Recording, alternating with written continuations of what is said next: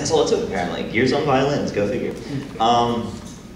And it was interesting, because as far as the subculture of steampunk goes, I think the lead singer of Avenue Park says it very well. Steampunk is what happens when goths discover the color brown.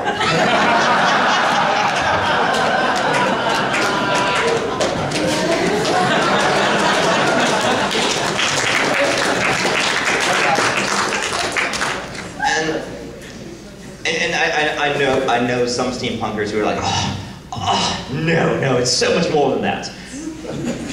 And to a certain extent, that's very true. That is a very, very like round and generous way of phrasing it. But at the same time, there's a lot of truth to it, because the goth subculture and the steampunk subculture do share a lot of common roots and a lot of common things, in fact, despite the craziness of it all. Both goth and steampunk share, there's no real political agenda with either subculture, like a lot like punk was. Punk had a big, like, you know, like, we've got an agenda, we've got a manifesto. Steampunk is like, nah, we want to look cool. Much the same way that goth does, you know, they focus primarily on an aesthetic, you know. And now granted, the aesthetic in steampunk is wider. And cooler. But this fine gentleman is actually one of the premier authorities on Victorian history and steampunk in general. J.D. Faulkson, who's a fantastic guy. And as you can clearly see, he is in fact steampunk in both of these. And granted, on the left, he's much more traditional, pure Victorian, and on the other side, well, he got a little nuts. And that's okay, nuts is great. Or bolts. I'm sorry, or bolts for that matter. He could be bolts. Either way, he's a little screwy. Oh, good, I like this audio. All right, yeah, grown at me some more.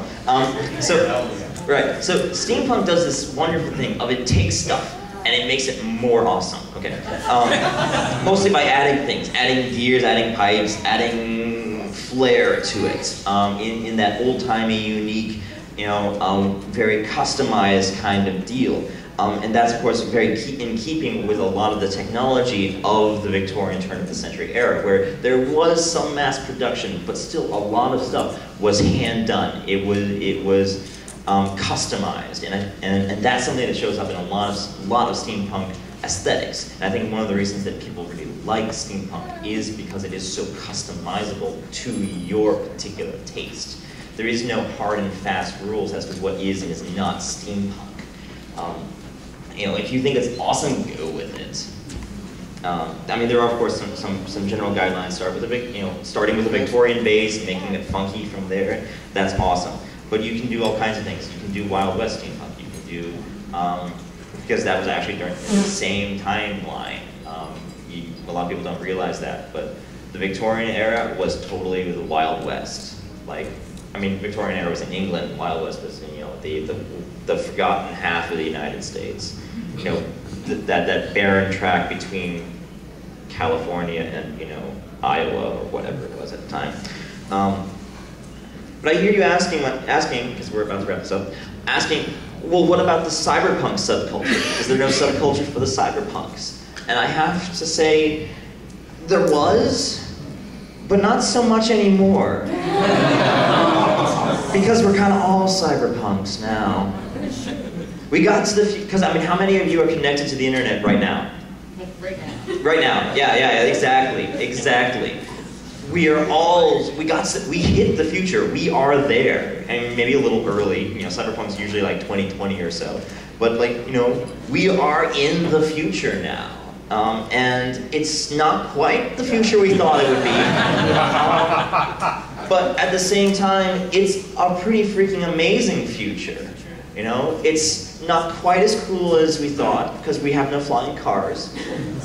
Yes, we're getting there. Right, hoverboards, 3 years, it's happening.